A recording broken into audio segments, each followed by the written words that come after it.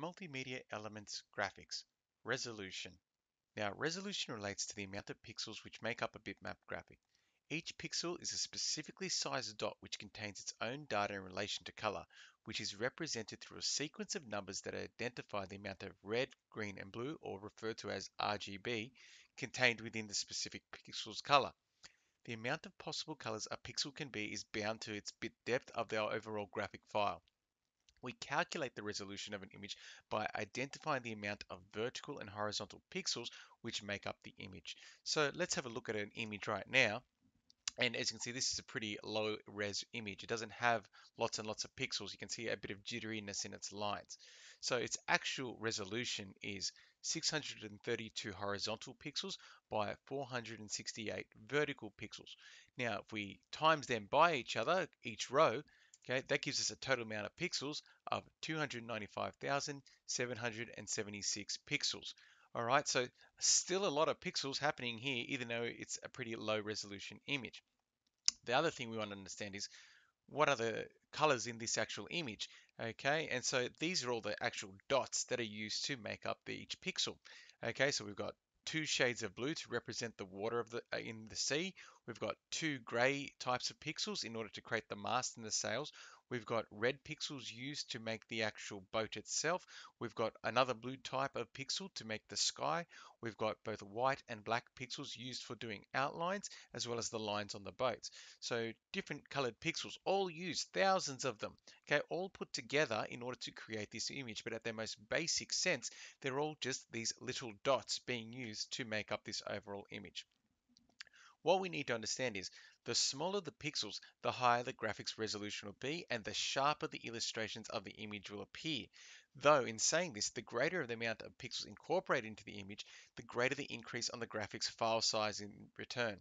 So for this reason, images are often compressed using file types such as JPG, GIF, and PNG.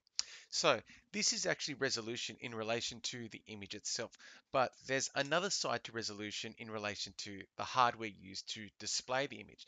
So this is the other factor. The monitors used to display the image, we've got to factor in their resolutions as well. These days, standard displays of televisions are about 1920 pixels by 1080p. Okay, and you might have heard that term before, 1080p. That is classified full HD, which many TVs are right now. But 4K is slightly becoming the new standard. It may even be the new standard at this point, which has a resolution of 4096 pixels by 2160 pixels, which is considered around 4 times the resolution of current HD, approximately. This means that a 4K TV could be made 4 times larger than a current HD TV, but produce the same amount of image quality without any pixelation. So let's try to illustrate this as well. So here is my high definition TV, and here is my 4K TV. Both TVs are 65-inch, so they're the exact same physical size. But the amount of pixels in the screen that they're able to provide is different. As said, for HD, we've got 1920 by 1080 pixels. For 4K, we've got 4096 by 2160 pixels.